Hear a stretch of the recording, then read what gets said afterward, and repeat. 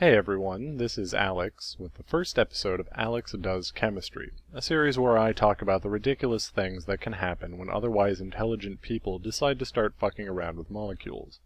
Today I'll be discussing the discovery and uses of nitrocellulose, the wonder chemical that gave us World War I, exploding billiard balls, and that one scene from Inglourious Basterds.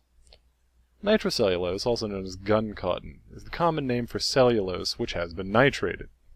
Nitrocellulose, like many other nitrates, is pretty damn explosive.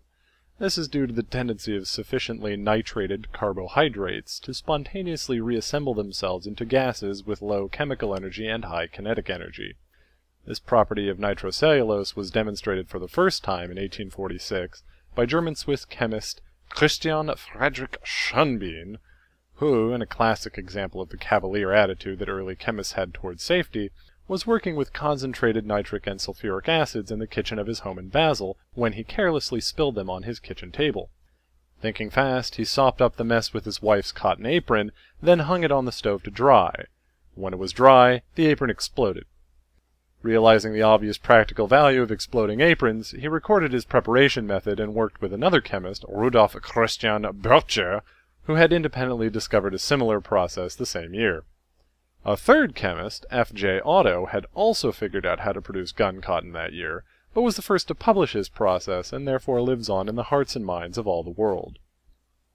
Once nitrocellulose had been discovered, it was only a matter of time before some other chemist figured out how to use it to explode something other than aprons, and in 1884 a French chemist, Paul Vier, had come up with a formulation of nitrocellulose suitable for use as ammunition propellant.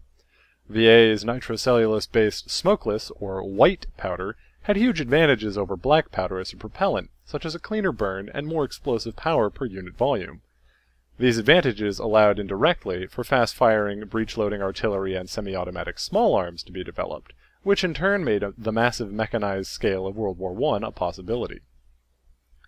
Of course, chemists were not content with purely military applications of this new compound, and in 1889 chemists working for Eastman Kodak figured out how to turn nitrocellulose into film base.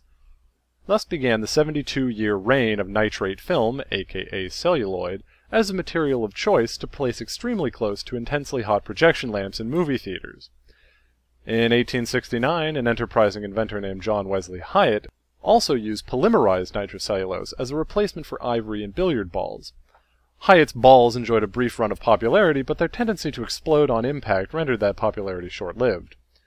These days, nitrocellulose has mostly fallen out of favor for use in applications where people might be grievously injured as a result, though it's still used in the manufacture of ping-pong balls and guitar picks. So there you have it.